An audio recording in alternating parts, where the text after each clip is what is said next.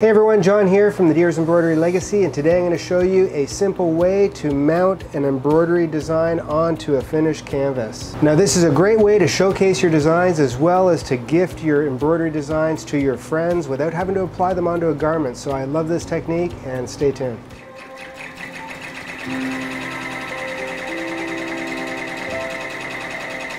Now here's the design in question, and here is a pre-made canvas. It is an 8-inch pre-made canvas. I have a staple gun, extra staples just in case I need them, a nice sharp pair of scissors to cut my design. I do have a pencil as well as a light colored marker so that if I need to outline the area that I'm cutting, it won't show through onto the front of the canvas, and that you do have to be careful about, especially with materials that can bleed. So the first thing I'm going to do is I'm going to take my canvas, put it underneath, and I'm going to more or less eyeball the area that I want to be mounted onto the frame. And I want to make sure that it is centered, but it is also positioned so that I have the same amount of material on the top and the bottom, and also the same amount of material on either side. And once that's in place, I'm going to turn my canvas over, and that is my position for my design. Now at this point, I'm just going to use my pencil, and I'm going to mark the first one for the cutting the stabilizer. And then after we do that, I'm going to also go around the outside with a ruler, and I'm just going to mark the outside of the design all the way around so that I get an area that is going to overlap. Make sure that I did not move it. And that pretty much gives me all of my lines that I need to cut for this piece to be done. So now I can see I have a square, an inner square, which is the same size as the actual frame, and I have an outer square, which is the area that's going to roll over. Now the first thing I'm going to do is I'm going to cut the outer square.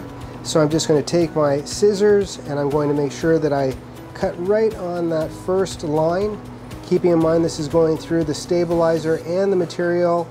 It doesn't have to be 100% dead on, but you want to make sure that it's pretty consistent with the spacing all the way around the outside. We are going to be pulling on the material to make sure it's nice and tight onto the canvas frame. I will now go to the third, continue to cut around, and then I'll do the last side here. And again, it doesn't have to be perfect. I can see that it's gone off a little bit, but that's okay. This is just going to give me a general shape for the frame. And now I'm going to cut the inside. Now I'm just cutting the stabilizer. I'm not cutting through the actual material, but this one is going to give me the I guess outline to match up to my frame. So this one I'm going to make sure is pretty much exactly where I want it.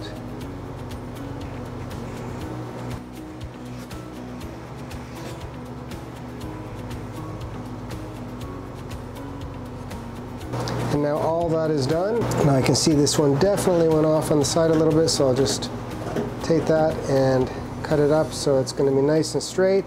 And then what I can do is I can take all 4 of these corners and I can just cut them a little bit on each corner so that when I turn this on the corners, it's not going to get really big and bulgy. Just cutting off a little bit of the excess fabric as I go. So there is my piece.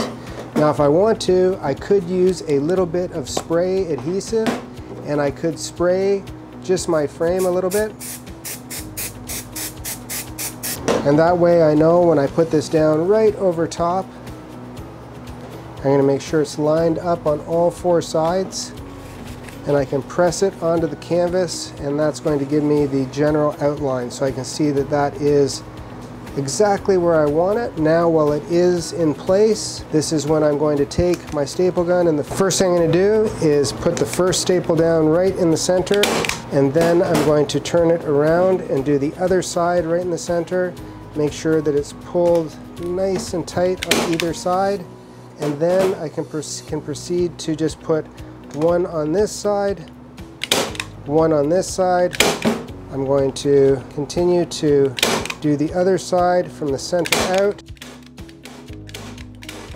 Now that I have each side done, I can see that it's nice and tight, and now I'm just going to move into this, and I'm going to do the same thing. I'll put the first one in the center, I'll turn it around, do the next one right into the center, and then I'll continue to do the ones on either side. And then I can proceed to work on all of the corners. And for the corners, I'm just going to make sure that I bring that one side in, fold it over, and get it nice and tight into that corner and go through all the pieces. I'll continue that on each of the sides, making sure that I fold it and overlap it, but making sure it's pulled nice and tight so it's on the corners.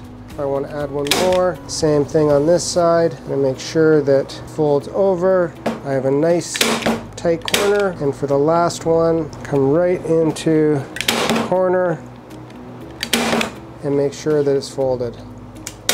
And now when I turn it over, my design is done and it looks great. So now that it's all done, all I have to do is try to find some space on the wall and we'll put it in place.